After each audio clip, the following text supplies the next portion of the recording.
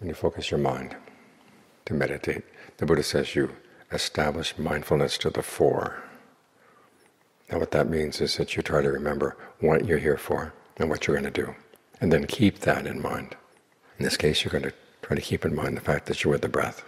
And don't forget that. There are people who think that mindfulness means being aware. I actually heard one mindfulness teacher say, well, being aware is not the problem, it's learning how to remember to be aware. That's the problem. Well, that's what actually the Buddha is talking about. Remember that you want to be here. The awareness actually is alertness, watching what you're doing. And the mindfulness is there to remind you this is what you should be doing.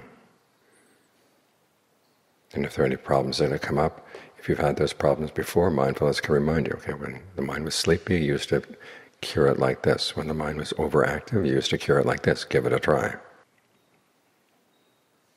So not just in the present moment. You have to make reference to the past, what you've learned from the past that's of value to know right now. That's what presence of mind means. You're not just aware in the present moment, but you're also there with the knowledge that will make you skillful in the present moment, and it'll enable you to know what you should do and how to do it well. So you're here, but you also make reference to what you've learned from the past. This is how the meditation becomes a skill. And we need this skill as we go through life. Our mind, for the most part, is pretty unprotected.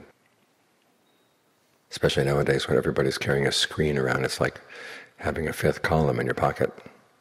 Someone who's trying to give rise to your greed, aversion, and delusion.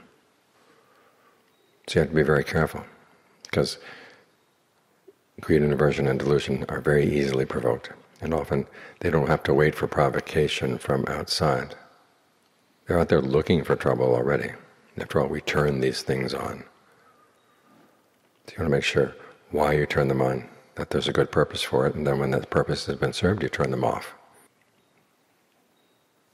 This way you can learn some restraint over your screens. That way you protect your mind from all kinds of things. And then you can look at where the real problem is, of course, which is inside. There's another reason why we focus on the breath, to give ourselves a good safe place inside, a good safe space. So when greed comes up, we don't have to go running with it. We can look at it. Look at it with a sense that we're not overwhelmed by it. The same with anger, the same with delusion. This way we keep ourselves protected, both from influences outside and from bad influences inside. So try to be mindful.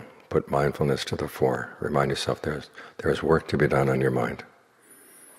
And this is a good time to do it, because right now is the only time you can do it. And if you don't do it now, this moment has been thrown away.